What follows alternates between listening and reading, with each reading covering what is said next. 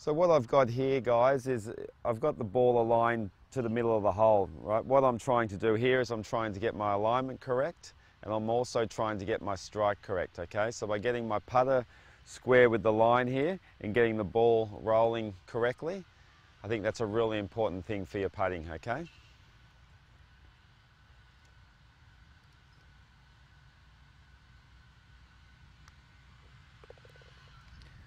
So then when I hit the putt, I get the feedback by the ball rolling correctly.